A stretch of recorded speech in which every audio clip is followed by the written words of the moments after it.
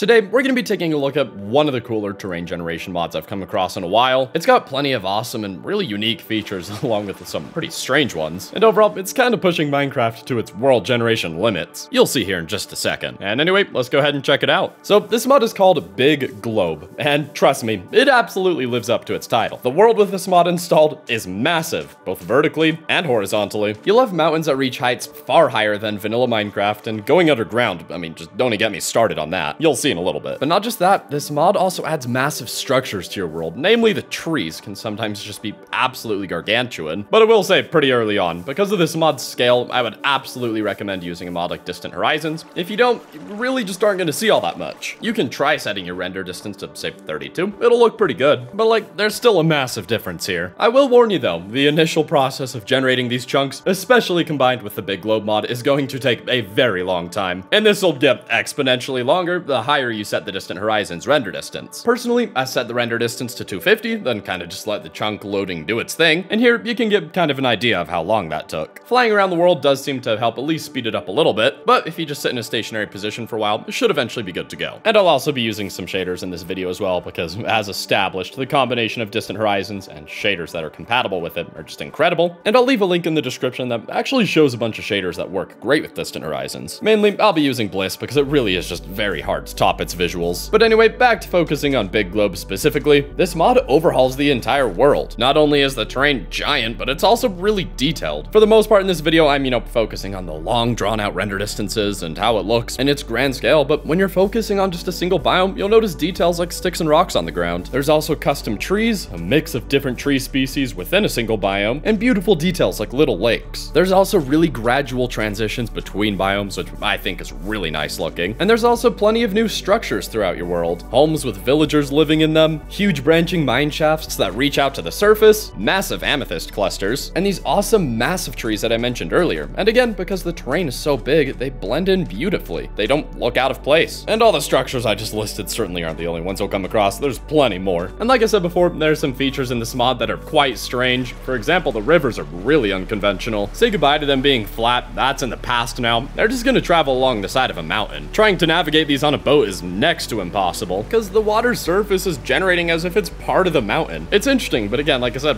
really weird. But hey, if you manage to find some water you can actually travel down, it's quite a bit of fun, to be honest. You've also got these really cool floating islands that'll generate, although sometimes with Distant Horizons, the visuals will sometimes get just a little buggy or just completely beyond broken. If I were to guess, this is because of this mod's extreme world height, but this is pure conjecture, don't take my word for it. Now, as I kind of alluded to before, going underground with this mod is just, it's crazy. It's just crazy. However deep you think it's gonna go, it goes much deeper than that. Don't believe me? Here, I'll prove it.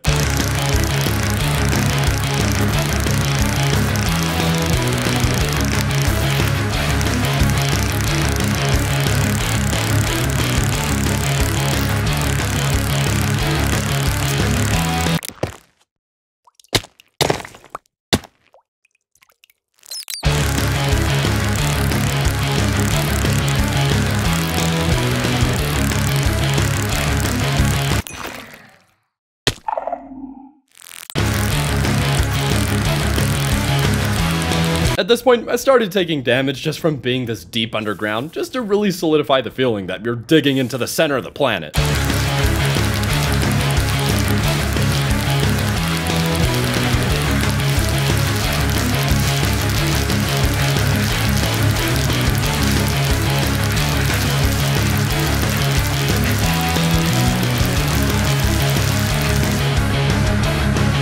So, digging a hole, straight down by the way, took 23 minutes and nearly 4 iron pickaxes. Is this overkill? Yes. Absolutely, but that's part of the fun. And you probably noticed that I stopped through several different cave systems, and that's because this mod does a kind of cool thing where the deeper you go, you'll run into completely different areas. Down to a measly, say, negative 330 is where cave generation looks relatively normal, but then for a good while, there's practically nothing. It's not until you get to around 650 that you run into the exclusively deep dark area. This section of caves ends around negative 750, and then you'll reach magma agony around negative 800. This area is a nightmare. It's hot, you just burn constantly, it takes takes forever to dig. Don't go here. Don't go here unless you really need to. I will say though, I do think it's pretty cool that once you reach this area, the deeper you dig, the more intensely blocks start to glow from heat. Anyway, moving on from the caves, not only is the overworld completely transformed from this mod, so is the nether. For this footage in particular, I'm using BSL, and I mean, just look at it. It looks so cool. Like, I've seen other mods that changes how the nether looks, but I don't know if I've ever seen one this dramatic. And it just keeps going. Like, no matter how many times I jump, it just goes deeper and deeper. And honestly, it's kind of crazy, because this nether overhaul could be a mod on its own, yet it's kind of the secondary feature in a mod that only has 7,500 downloads right now. And it's not just the nether, it's also the end. The end has been transformed to the point it barely looks recognizable. Overall, Big Globe is just a monster of a mod and severely underrated. There are some features within it that I'm sure some would consider to be a little inconvenient, but I mean, this mod transforms Minecraft in a way that few others manage to do. And there's still some other really awesome features that I didn't really touch on. For example, something called hyperspace, which is its own little dimension made for fast traveling. Although I did also try it with shaders on, and it kind of completely broke Distant Horizons, so keep that in mind. So yeah, overall, I would thoroughly recommend giving this mod a try. It is very unique, feature-packed, and overall, just really cool. Let me know what you thought in the comments below, and if there's any other mods you think I should take a look at and review in the future. I always love to see those. And anyway, if you guys enjoyed this video, be sure to leave a like and subscribe, and until next time, thanks for watching.